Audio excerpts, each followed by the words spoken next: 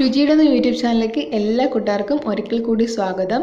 ഇന്ന് ഞാൻ വന്നിട്ടുള്ളത് നമ്മുടെ റേഷൻ കടയിൽ നിന്ന് കിട്ടിയിട്ടുള്ള ഗോതമ്പിൻ്റെ ഹൽവയായിട്ടാണ്. നല്ല സോഫ്റ്റ് ഹൽവയാണ്. തീർച്ചയായിട്ടും എല്ലാവരും തയ്യാറാക്കി നോക്കണം. വളരെ പെട്ടെന്ന് നമുക്ക് തയ്യാറാക്കിയെടുക്കാം. അപ്പം വീഡിയോയിലേക്ക് പോകുന്നതിന് മുന്നേ നമ്മുടെ ഈ ചാനൽ ആദ്യമായിട്ട് കാണുന്ന ആരെങ്കിലും ഉണ്ടെങ്കിൽ ഒന്ന് സബ്സ്ക്രൈബ് ചെയ്യുക. വീഡിയോ ഇഷ്ടപ്പെട്ടാൽ ലൈക്ക് ചെയ്യുക, ഷെയർ ചെയ്യുക, സപ്പോർട്ട് ചെയ്യുക.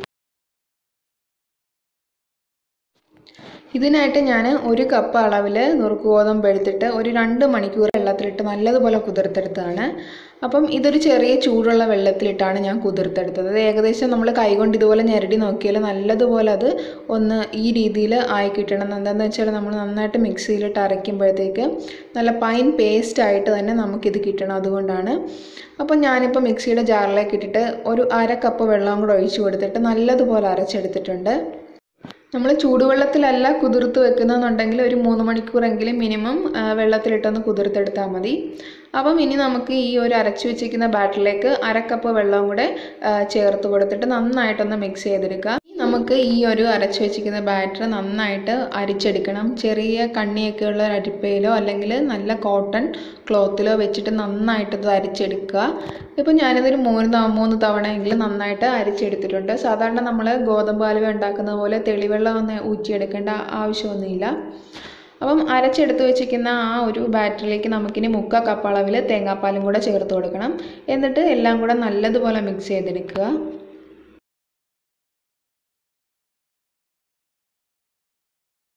ഇനി നമുക്ക് ഹൽവയ്ക്ക് ആവശ്യമായിട്ടുള്ള മധുരം നമുക്ക് തയ്യാറാക്കിയെടുക്കാം. ഞാനിവിടെ ഒരു വലിയ ശർക്കരയാണ് എടുത്തേക്കുന്നത്. ഓരോരുത്തരുടെ മധുരത്തിനനുസരിച്ച് എടുക്കുക. അതിലേക്കൊരു 1/4 കപ്പ് അളവിൽ വെള്ളം കൂടെ ചേർത്ത് കൊടുക്കുക.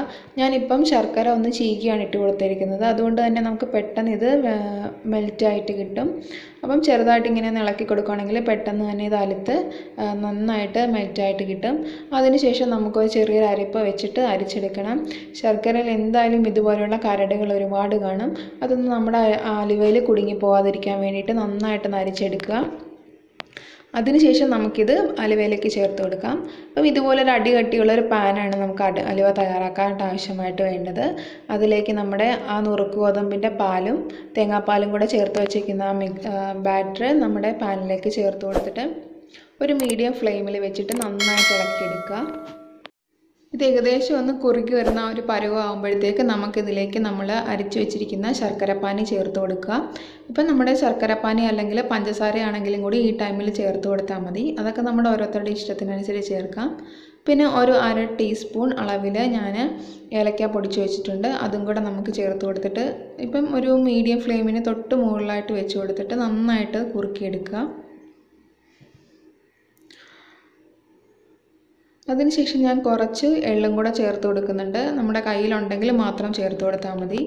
അപ്പം ഇത് തികച്ചും ഓപ്ഷണലാണ്.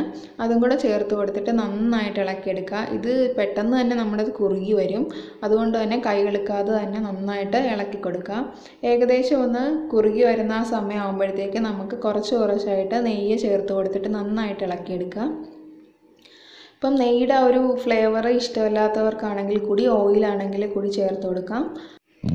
ഓരോ പ്രാവശ്യം നമ്മുടെ ഈ ബാറ്റർ കുറുകി വരുന്നതിനനുസരിച്ച് നമുക്കതിലേക്ക് നെയ്യ് ചേർത്ത് കൊടുക്കണം. എന്നിട്ട് പാനിൽ നിന്ന് വിട്ട് വരുന്ന ആ ഒരു പരുവാണ് നമുക്ക് ഇതിലേക്ക് ആവശ്യമായിട്ട് വേണ്ടത്. അതിനുശേഷം നമുക്കിതിലേക്ക് കുറച്ച് നട്ട്സ് ചേർത്ത് കൊടുക്കാം. ഞാൻ കുറച്ച് കാഷ്യൂ ആണ് ചെറുതായിട്ട് കട്ട് ചെയ്തിട്ട് ചേർത്ത് കൊടുക്കുന്നത്. എന്നിട്ട് എല്ലാം കൂടെ നന്നായിട്ട് ഇളക്കി കൊടുക്കുക. ഇപ്പം ഏകദേശം നമ്മുടെ പാനിൽ നിന്നൊക്കെ വിട്ട് വരുന്നുണ്ട്.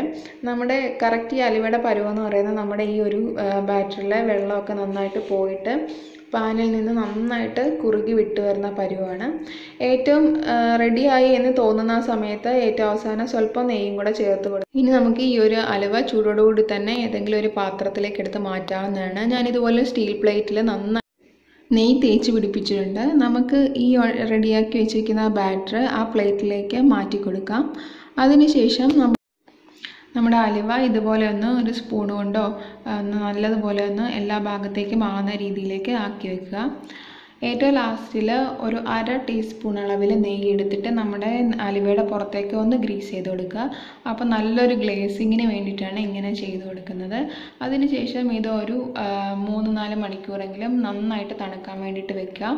ഇപ്പോൾ നന്നായിട്ട് തണുത്ത് കിട്ടിയിട്ടുണ്ട്. നമുക്കിതൊന്ന് കട്ട് ചെയ്ത് നോക്കാം. നല്ല സോഫ്റ്റായിട്ടാണ് നമ്മുടെ ഈ ഒരു ഹൽവ കിട്ടിയിരിക്കുന്നത്.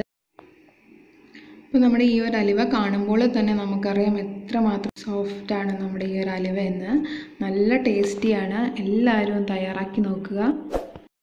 ഈ വീഡിയോ കണ്ടിട്ട് ഇഷ്ടപ്പെടുകയാണെങ്കിൽ ലൈക്ക് ചെയ്യുക, ഈ ചാനൽ ഒന്ന് സബ്സ്ക്രൈബ് ചെയ്യുക.